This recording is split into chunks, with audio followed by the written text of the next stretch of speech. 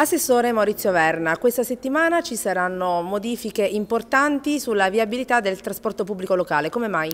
Sì, a causa di lavori importanti della rete del gas che stanno facendo un bypass per collegare le due linee che servono questa città, che ricordiamo alcuni anni fa una parte rimase sprovvista della fornitura del gas perché una delle due linee andò in crisi.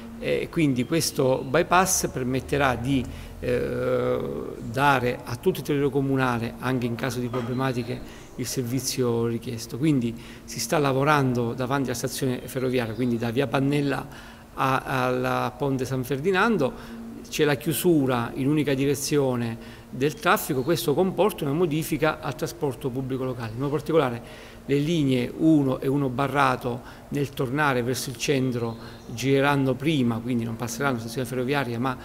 salendo da via dei Crispi gireranno su via Roma, via Po, riscenderanno in via Fonte Regina dove sarà la fermata per chi utilizza la stazione ferroviaria, quindi poi tornare in centro da Ponte San Ferdinando, mentre invece sulla linea 7, la linea universitaria, che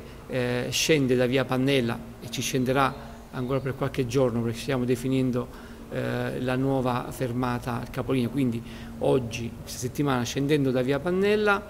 praticamente non risalirà più in direzione ovest su via dei Crispi, ma in direzione est, scenderà su via dei Crispi, via Roma e tornerà su via Po. Quindi se questa modifica chiediamo a tutti i cittadini e ai fruitori del servizio un po' di pazienza, si sta lavorando per questioni di sicurezza, nel giro di qualche giorno la situazione tornerà normale. Quindi il provvedimento sarà in vigore da domani fino a quando? Da subito fino almeno a fine settimana, fino a quando non finiranno i lavori. I lavori dovrebbero finire venerdì, speriamo che finiscono anche prima.